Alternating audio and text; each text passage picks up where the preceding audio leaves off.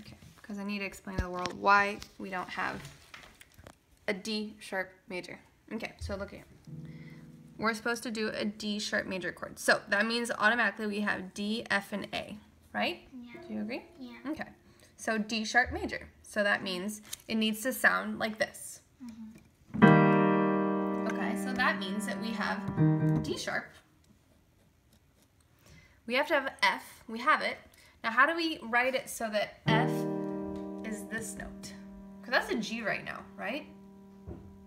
Do you see that's a G? Yes. I have to write it as an F. So that means F F double sharp. Yes, F double sharp. Why? Because any D chord has to be D, F, A. But It has to be we're playing a G to make it a minor? No, we're playing a G because that's how you... To make it a major. To make it a major. But so, and then we have our A sharp. Okay, so Because if you played so an this F, is... would it be diminished or something? If you played a note, yeah, it would be something else. Exactly. It would just be Is weird. that augmented? No, augmented would be this. Then what's the other one? It's 3, maybe suspended, 2 suspended. What is that? Yeah, that's way something else. So look at what D sharp major looks like. That's just, ugh. Who wants that?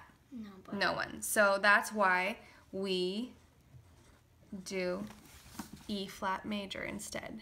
Because it looks way prettier and less complicated. Ta-da! Okay.